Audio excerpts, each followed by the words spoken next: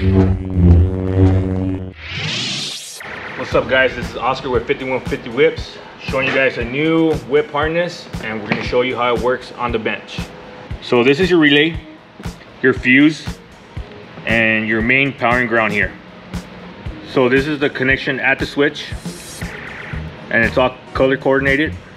So we sell these switches if you want to buy one, purchase one from us, on and off, and I'll provide you a diagram how to connect the switch.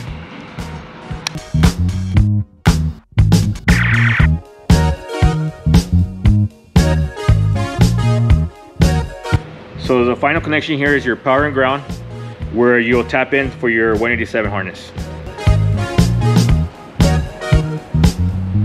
This harness that we provide you with, it's a total length for a 4-seat vehicle. As you can see, depending where your battery's at, you will tap in and then run your power and ground depending where you have the whip side. The black wire will be ground, red wire will go to your accessory post.